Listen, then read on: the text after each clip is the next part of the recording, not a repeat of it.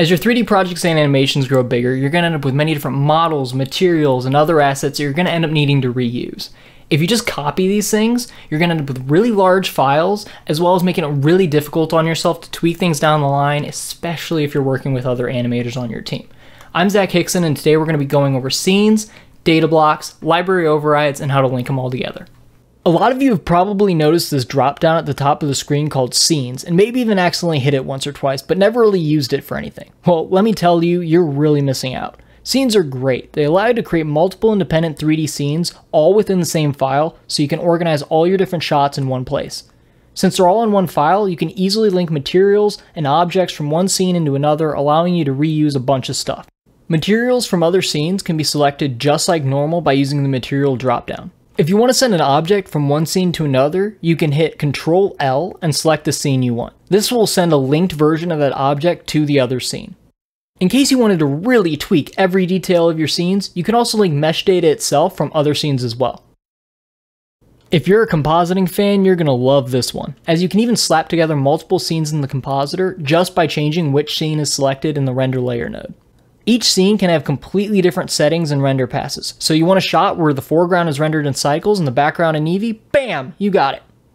But what if you want to use something across multiple projects, like a model or a material? Well, don't worry, I got you covered. You could export everything as an OBJ or something, but what are we, cavemen? Thankfully, we're in the future. We have running water, electricity, canned meat, and 2 buttons in the file menu that let us do wondrous things.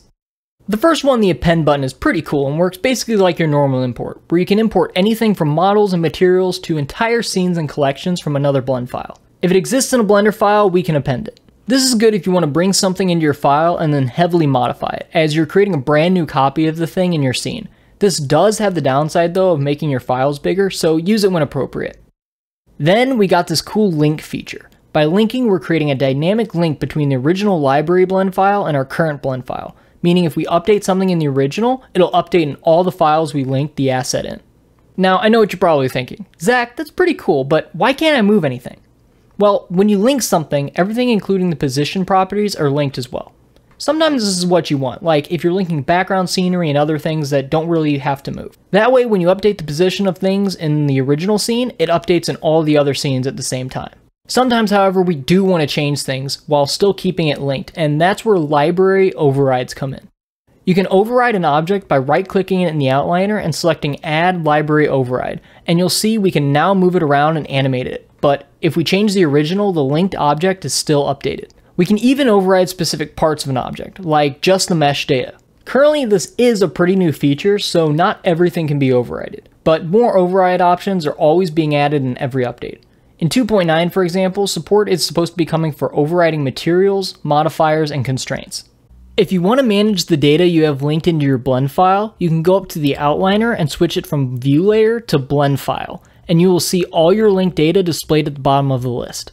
From here, you can also delete it by right-clicking and selecting Delete, or relocate the linked files if something got moved or renamed. I hope now you feel a little bit more comfortable using scenes and linking data, as well as seeing some ways you can use this in your own project.